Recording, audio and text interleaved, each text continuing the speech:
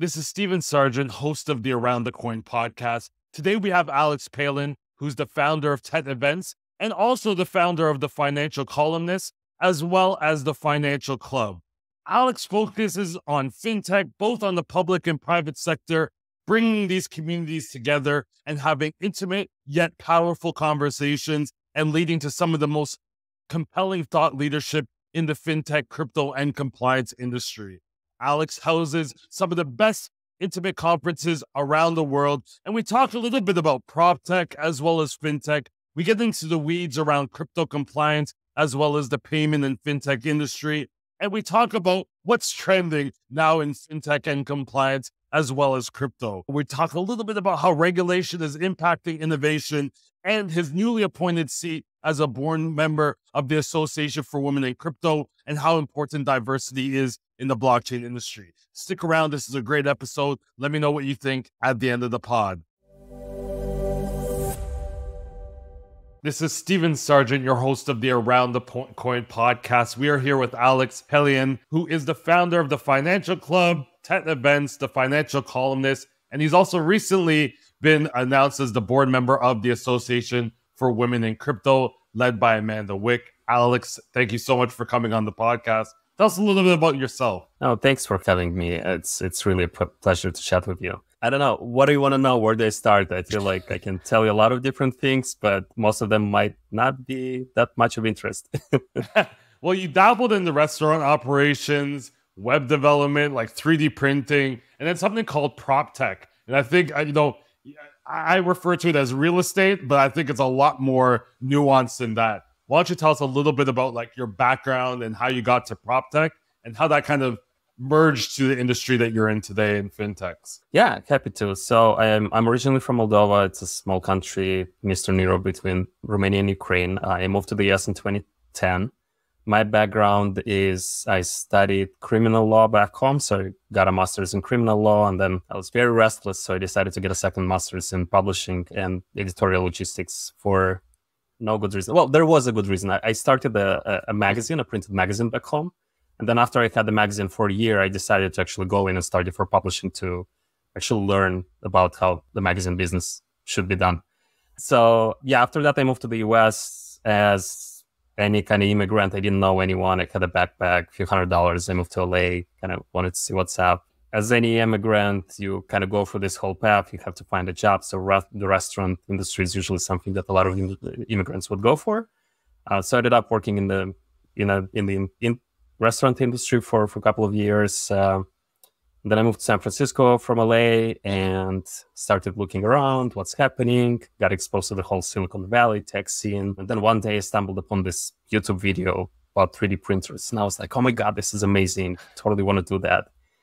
So I got into 3D printing for about a couple of years. We ran that business, then got into 3D scanning, and that led me to PropTech, which is kind of property technology, real estate technology. And we had a startup that we were building around 2014. We were helping people navigate real estate properties from their cell phones if they wanted to buy something before committing to go to an in-person appointment.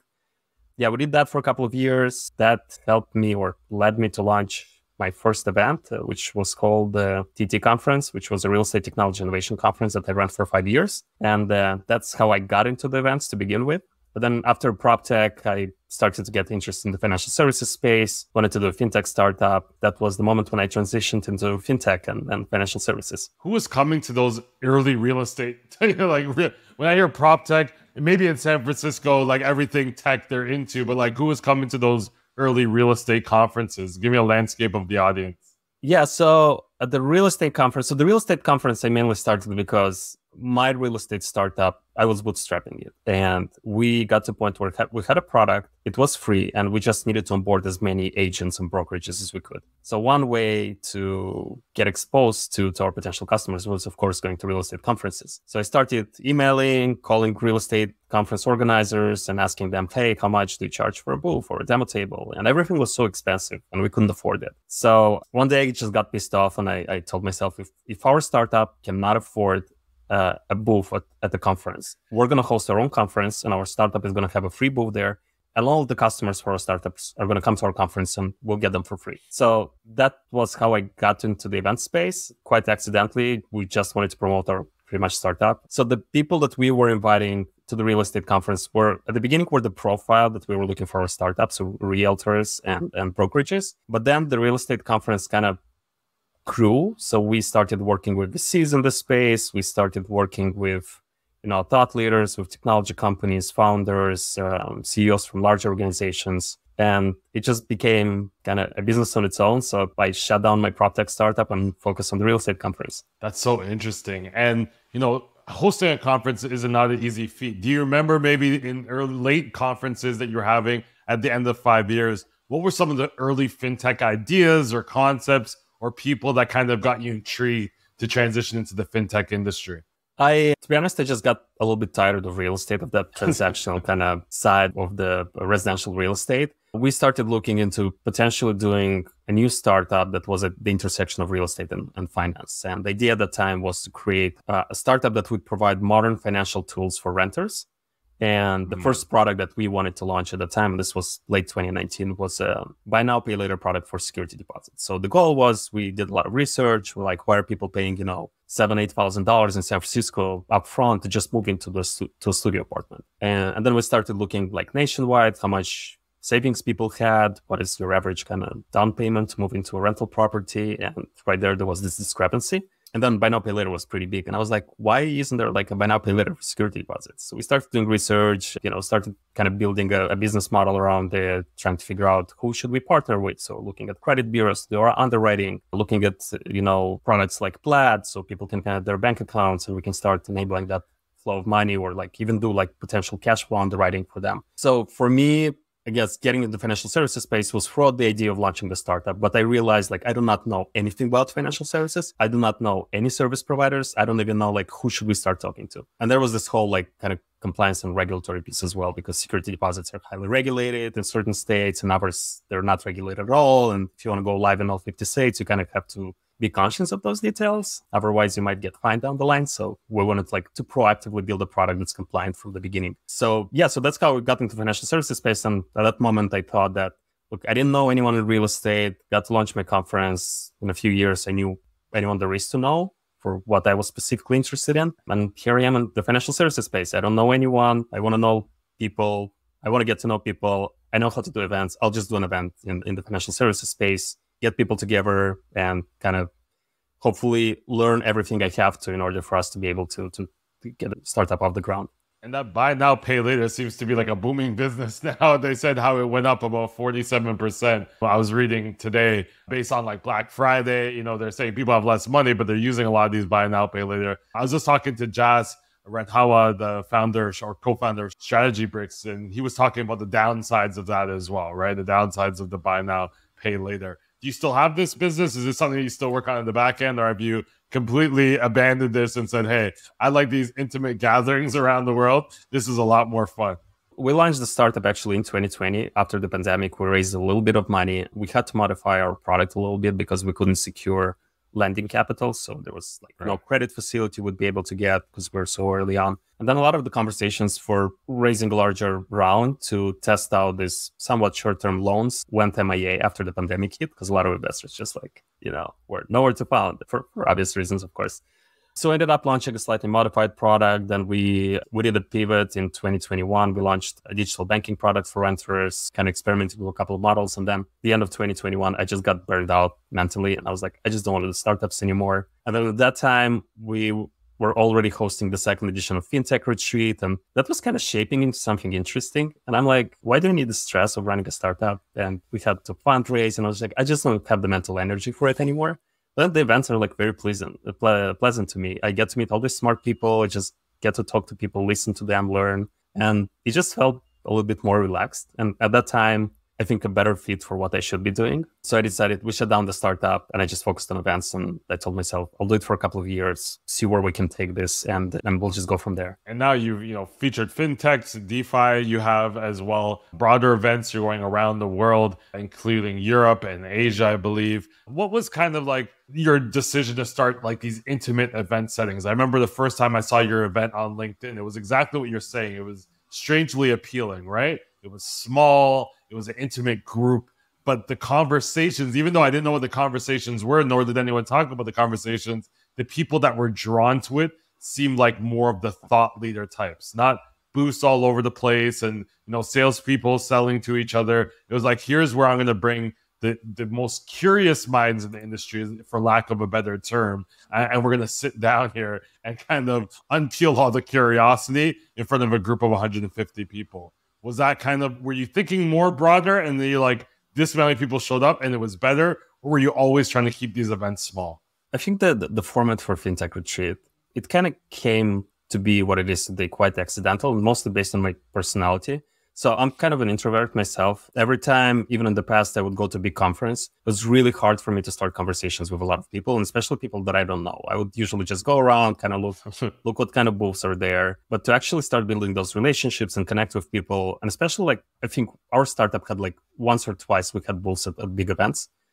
It was even hard for me to even sell something because like I don't like sales. Like I just personally dislike them. I don't like pushing something to people, which is a really bad trait if you're an entrepreneur, because you will constantly have to sell your product in one way or another. So the first retreat that we did in 2020 in January, I started working on it in late 2019. And I wanted to do an event where people like me would feel comfortable. So being an introvert, a couple of things, big events were kind of like very, well, not appealing at all to me.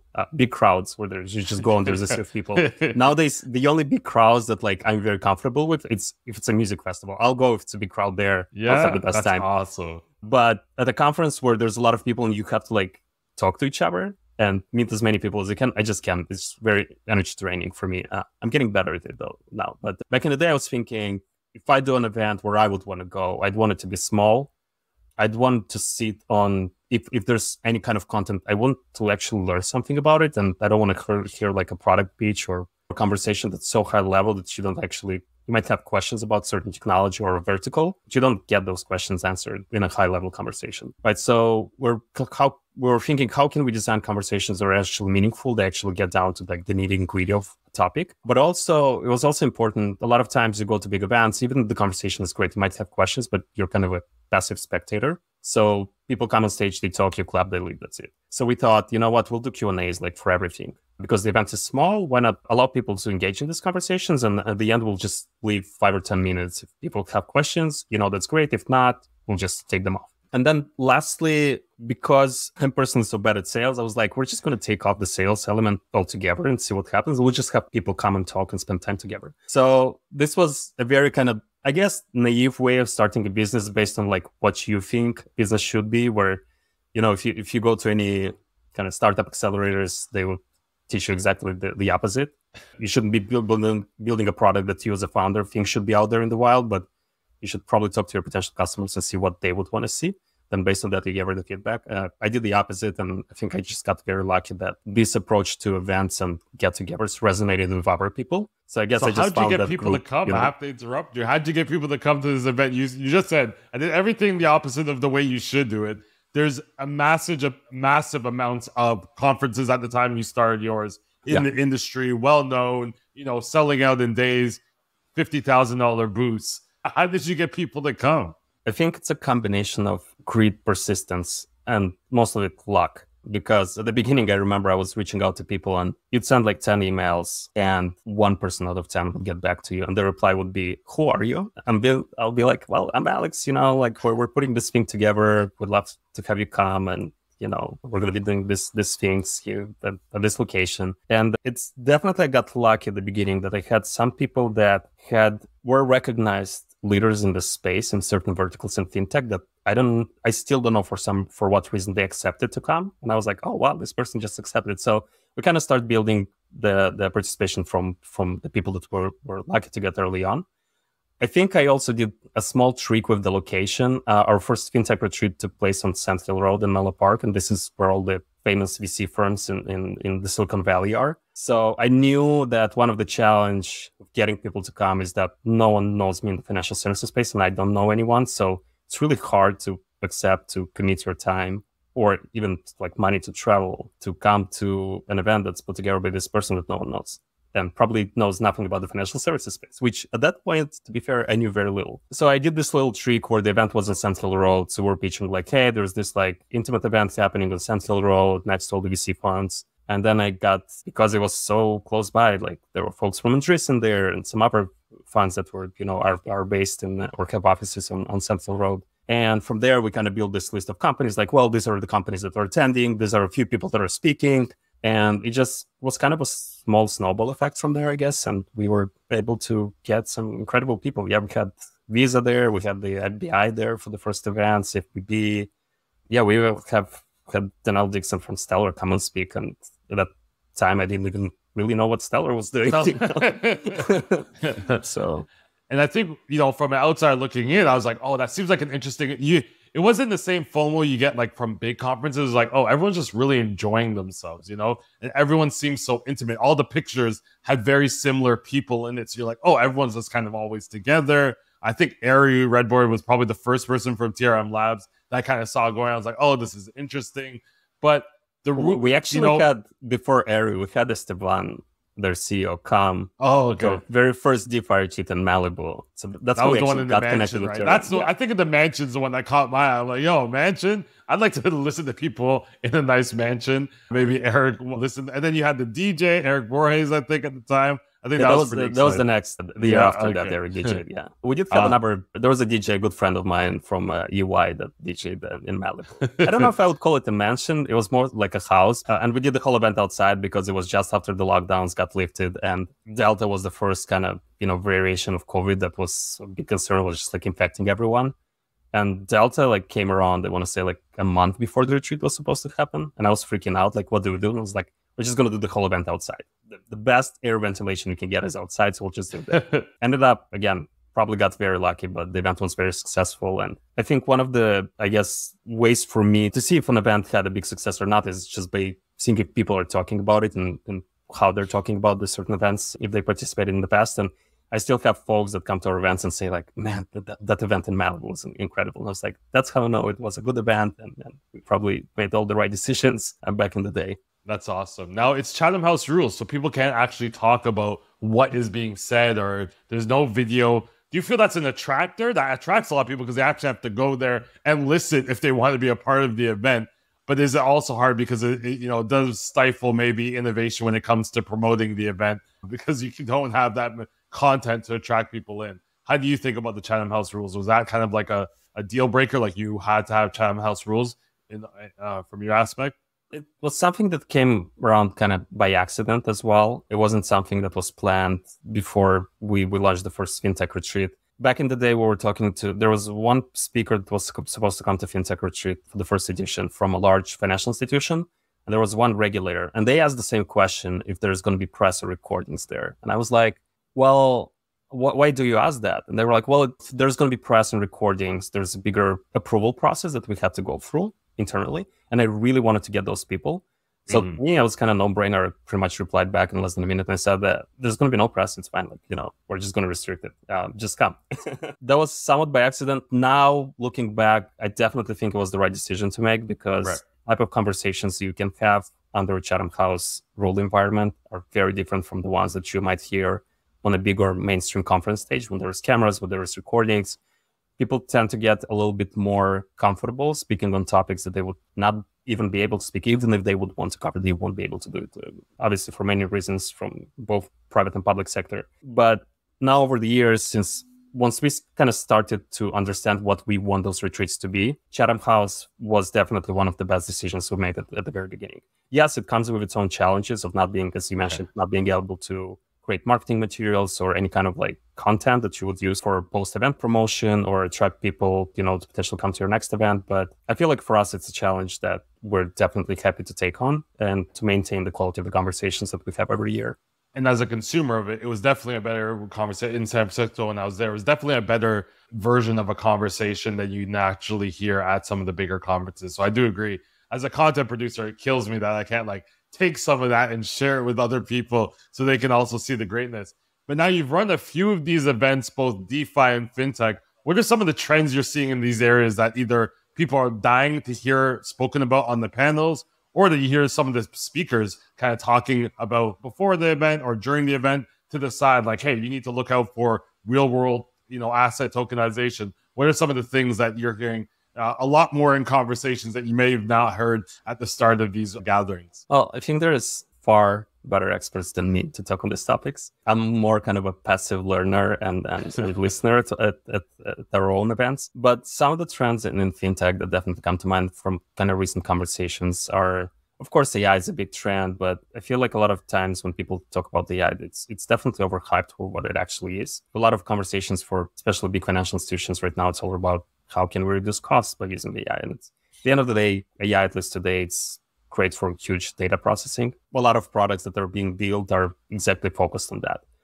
And of course, there's applications for customer service interactions and any I feel like any part of business that can be automated and help reduce costs by the use of AI are being looked upon right now. And there's of course other applications such as credit decisioning in AI, which there's a lot of challenges with that because there's a lot of regulations that are put in place to protect consumers, to make sure that any kind of lending decisions are being non-biased. And there's still, depending on who you talk to, a lot of controversy around if AI is able to make non-biased decisions nowadays or not, based on the type of information it's being fed and it's being trained on. Other trends are, I guess, cash flow underwriting is becoming a bigger thing than it used to be. And I'm excited to do that. We were looking into cash flow underwriting in 2019, where we were trying to build our buy now pay later product. So we're trying to get away from like FICO scores and credit reports for folks and getting an idea of what actually is happening in their bank accounts and make a decision based on that. So there's a number of companies that are launching products right now that are cash flow. And I think another big topic, and it's always been in both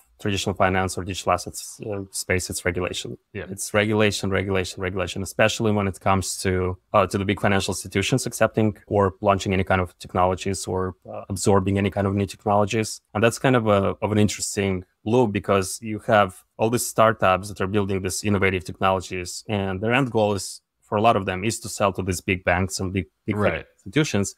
But the big financial institutions will not touch a technology. They won't even look into that direction unless whoever is the regulator explicitly told them that this specific technology A is allowed to be, done in your field under, let's say, this set of rules. Even if the regulator is not saying anything, even if they said no, the big financial institution will still not look at that because it has to be explicitly regulated and green-lighted by their regulator. So regulation here in the US, right, where the regulators are kind of vague, right? Like they're saying legally you can do this, but we wouldn't if we were you. The US is very vague. And then, 3 years later, you're getting sued. So I think, especially with the US, with a lot of capital coming out of their investments, although they're dumping in a lot of institutional money, I think they're still very wary and playing on the sidelines with a lot of these areas. Because they do, as your point, they do not want to commit unless it's fully compliant. And then a lot of organizations, and we're seeing with crypto exchanges, although they look fully compliant on the outside, there's a lot of things happening on the back end that regulators aren't even privy to. So investors aren't looking to touch that, and it's kind of given the industry kind of a black mark or a black eye in regards to that. Talk to me a little bit about the financial club. That's one area of the business that you seem like you're having these esteemed conversations with some of the best in the industry, including VCs, which is an interesting aspect to your conferences. You have a lot of different people sitting at the table. When I was there, I was talking to VCs. I was speaking to people in regulatory compliance, speaking to people in payments and fraud prevention, just a really diverse group. Is the financial club just a mini, more segregated and intense version of the retreats and gatherings, or is this something different altogether? I feel like the financial club for us was the next step with building a community. It took me personally a couple of years to understand what the fintech retreats should be based on the people that we're accepting. So over the years, if we've done anything with the retreats, I realized we built an incredible community, but we only get to see them twice. Like some people come to both fintech and DeFi retreats, so we'd see them twice a year, or folks that only come to one of the events, we'd see them once a year. So we had an idea in the last year to launch a business club type of model, which is nothing innovative. But the goal was to give more opportunities for some of these folks with more senior roles to spend time together, versus just, seeing them once or twice a year at our retreats.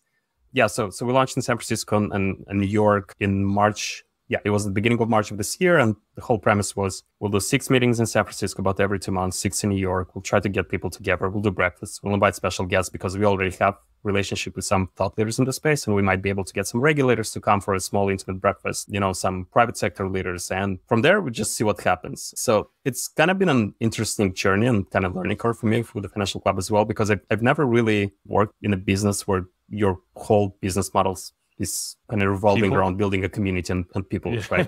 Your whole business follows people, right? right. So it's who you know, who you can bring in, and whoever you can bring in is that of value to everyone else who's going to be there. It's pretty much, it's pretty simple formula, but very hard to attain successful result. So yeah, the club has been very interesting so far. We've been kind of consistently growing it. We were looking into ways to how to add more value to club members. So one of the things that we could do right away is, well, we already run the retreat, so we'll give them access to all of our retreats for free if they're in the club. But then another aspect that I've been kind of working on in the past, I want to say 5 or 6 months, was to add outside partnerships from companies that could bring products and have them interface with the financial club members in ways that it would provide value to club members, of course. So we just announced this first partnership with this company called Select, which is pretty incredible. I met their current founder, Carlo, in person actually about a month and a half ago. So we really haven't known each other so long, but we clicked pretty quickly, and they have an interesting product that can be used by not only our club members, but also retreat goers, because they give this discounts to like hotels, which I use personally, and it freaking works. I was like, oh, wow, it's actually a real product and it works. So we thought it was kind of an interesting way to add additional value to club members. And we have some things that we want to continue testing and playing with in 2024. And we'll see some of them, I'm sure, are going to be bad ideas, and others might be something worth spending time on. What are some of the things that you look for that you seen in fintech and crypto? Certain jurisdictions are more appealing to fintechs and crypto more than others. Have you seen that in your kind of picking out your locations? Yeah, of course. And if you talk about like digital assets or crypto specifically and kind of leave traditional finance aside, there's definitely jurisdictions around the world that are very friendly, or they figured out how to do things right. Let's put it this way. So Asia is definitely one of the best probably parts or regions of the world right now for any kind of crypto or digital assets-based company to do business. Europe has done a great job with Miko, of course, and then you have Varo coming out of, in the Middle East, and UAE has done a great job. There's other countries in the Gulf right now that want to kind of catch up on that and also show that there are good innovation hubs and attract business there as well. In Asia itself, of course, and in the Asia Pacific, of course, Hong Kong is an incredible hub. Hong Kong comes with its own challenges there, but I think they are doing some of the most interesting things in the space, and they're able to push it fast with the support of the government directly, which is incredible. Singapore, of course, can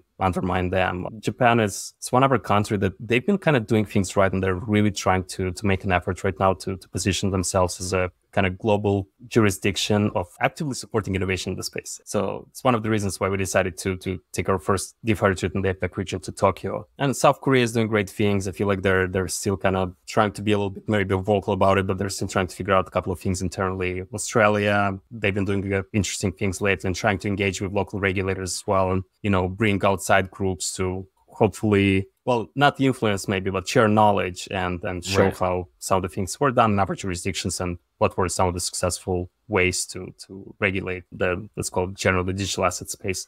So I feel that Japan they've always been, even from back in Mount God. There was a time there where some of the Japanese exchanges were going down pretty quick. There was a lot of hacks and, loss of funds, and they've really tightened up there. And it's great to see that the event is going out there. But talk to me, your conference obviously features both the public sector and private sector. How important are those kind of public-private partnerships and conversations in order to move innovation in digital assets and Web3 forward? Short answer is incredibly important. And I don't think you can have innovation without the public and private sector talking to each other and collaborating. A slightly longer answer would be innovation in general, and it doesn't matter if it's financial services space or any kind of other industry. If you want to have proper innovation moving at a proper speed, you need to involve all of the stakeholders in that specific industry in the conversation. I remember years back, I used to work with a couple of startup accelerators, and this was the time in Silicon Valley where corporate innovation programs were becoming kind of thing. And then you would see all these like big conferences in the space, and you would have all focused on like corporate innovation or innovation in the industry. And then you'd go to one of these big events and you only see incumbents in the space talking about innovation. If we would talk about financial services, it would be if you would go to an event and they would portray it as like the most innovative event in the financial services industry, but then you'd only see banks there. And you walk in there and it's like, you guys are the ones, like, you have no idea about innovation. You're like the worst stakeholder when it comes to innovation within your own industry. And then they would exclude, they would not have startups there. They would not have VCs there. And I was like, how can you talk about innovation without the companies that are actually innovating in this space? So this is why financial services is no exception. It is incredibly important to identify who are the stakeholders of the industry,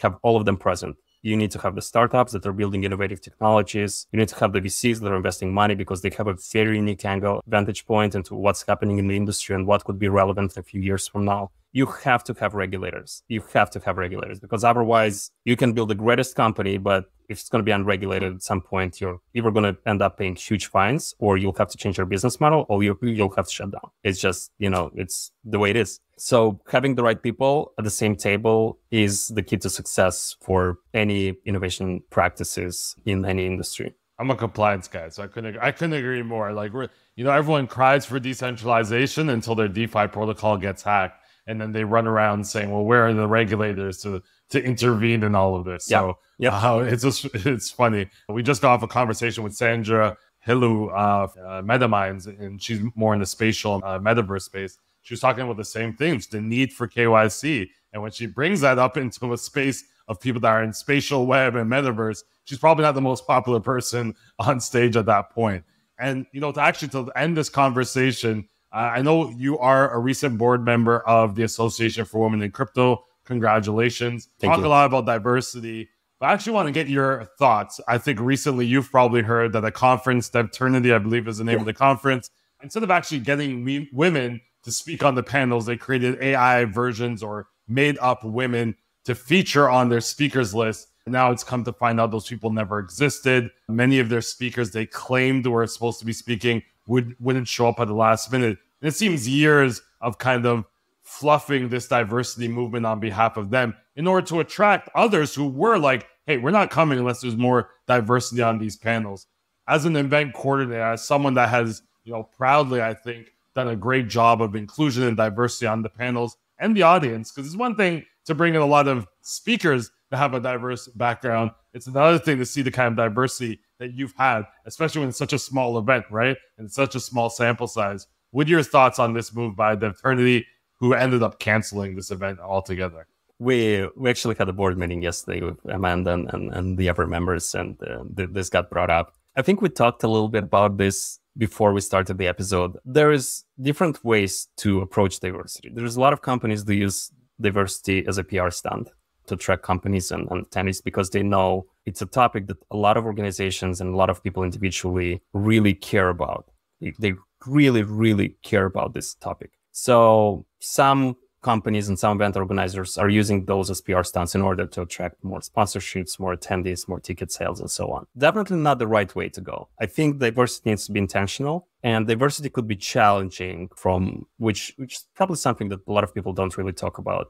But there's certain ways in certain teams, it's really challenging to get diversity. And the reason why I'm saying that is that if you're a big conference with a lot of money and you have this kind of program and your program is expandable, a lot of times those conference organizers, they can reserve a certain amount of spots and they have teams that are really going out and they're scouting, they're investing time in conversations to bring the right people to create a diverse crowd. For smaller teams, it becomes a little bit more difficult, especially if you have kind of a lot more guidelines for you internally, how you design your meetings. It can be a little bit more challenging. One of the reasons, especially if you're trying to get senior women, and we talked about it before the beginning of the episode, there's just not that many of them. And because there's scarcity of them, they're in very high demand and it's really hard to get them. So one thing that I learned for myself by working with Amanda and some other folks in the space that are trying to bring more awareness, but in a way where they're educating people versus attacking them, is that there is this all other pool of women that no one is talking about. Like maybe they don't have the right role, but they definitely have the experience so they can really talk about it. So I think as event organizers, we should start looking a little bit more kind of broaden our web of search. If you want to have diversity, you're looking for a specific title, maybe title isn't always the qualification criteria that you should be looking for. And again, you can do this without undermining the quality of the conversations. A lot of times a title is something that's really hard to get for a woman in the space, especially if you're a minority or if you're, a person of color or if you're a woman of color. It's really hard to get those more senior roles where everyone is kind of looking forward to have their events. So that's one way to approach it. And just working with associations like the Associations of Women in Cryptocurrency. I know Amanda's done an incredible job, and I really like her personally because her approach is more from this kind of like educational, how can we help? Yeah. Which is not starting solution. to like, it's very solution oriented, not politically correct oriented, yes. which I think is important.